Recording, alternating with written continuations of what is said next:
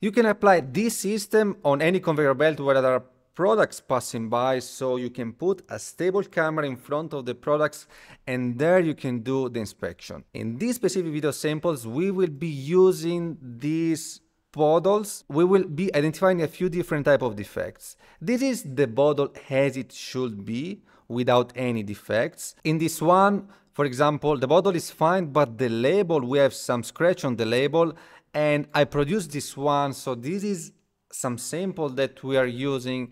If you don't have product with defects, you can make some defects, even some simple invisible ones, so that you can start building the system and later you can improve it with more type of defects when they come. Here is a bottle without the label. Then we have a complete wrong bottle right here. Another defect on the label. Here I put some marker sign and so on. Of course, these are just a few samples where we are going to focus on for this specific video, but you can focus on any type of defects, even more advanced, if there is also some change in the shade of the painting, some small, almost not visible scratches, the level of the water, and any type of defect that you see mostly common in the production. That's something that you can implement. And this one is, of course, the first step. You need to get samples. The video that I have is a video samples that I'm going to use, because from the video we will extract all the data that we need to create our software to analyze the defects in real time.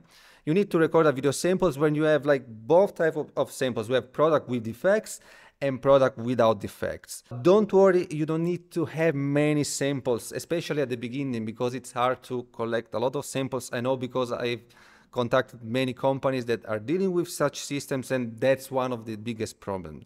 You can start with a small amount of samples. Then when you create the system, you make it in a way that you can update later the samples. You can get samples when they arrive, when you have more product with defects.